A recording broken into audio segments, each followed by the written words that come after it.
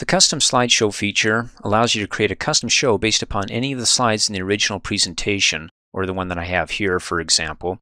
You can see down below on the status bar, I've got a total of 17 slides.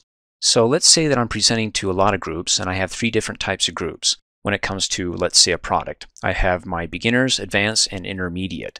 Now I created this presentation based upon this product, but I don't want to have to delete some of the slides for the beginners because they don't care about the intermediate or advanced features of this product, and then be able to rearrange it for the intermediate and advanced. Instead, create it for the entire product and use the custom slideshow feature.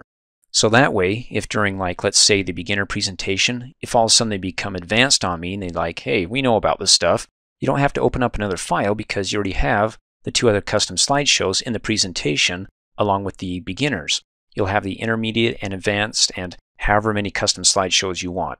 So to set this up, come up here and click on the Slideshow tab, go to the Start Slideshow group, and there it is, Custom Slideshow. Click on it, go down to Custom Shows. Now we don't have any right now, we're starting from scratch. Click on New, and it lists all of these slides in your current presentation.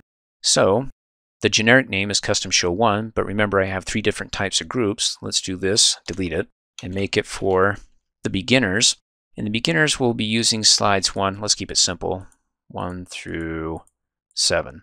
Then click Add. Once you add them over here, you can reorder them. So if I take slide 7 and move it up, it still retains its original numbering from the original presentations. So even though it's slide 6 in this custom presentation, it's still slide 7 from the original. So that way you can go, oh, even though I want to bump it up, if I want to remember what it originally was, well, it's right there, slide 7. So select it and bump it back down so it's number 7 within the custom presentation. Then go ahead and click OK.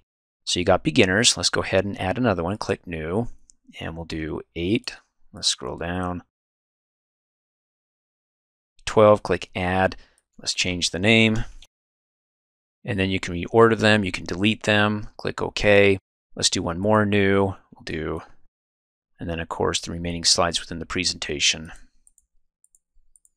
Heck, you can even add something from the beginning to remind them what this product we're discussing is all about, of course. And then go ahead and click Add.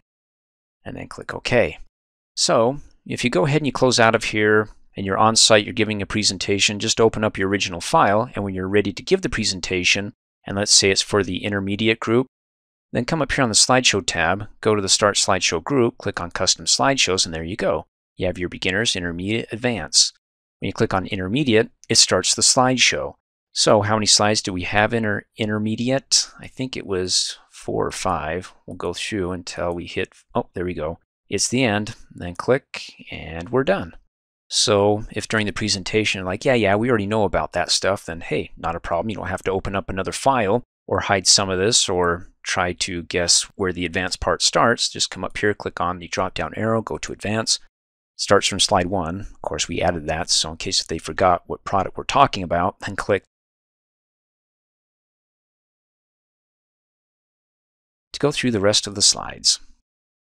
Then click on the drop-down arrow. Let's go back to Custom Shows, and you can remove them. So if you want to get rid of beginners and intermediate, and you like the advanced, and you want that, but you want to tweak it, select it, copy it, and then you can select that, edit that, update it to call it maybe advanced number 2, and then make your changes here, remove some slides, update it, click okie dokie, and then you've got your shows.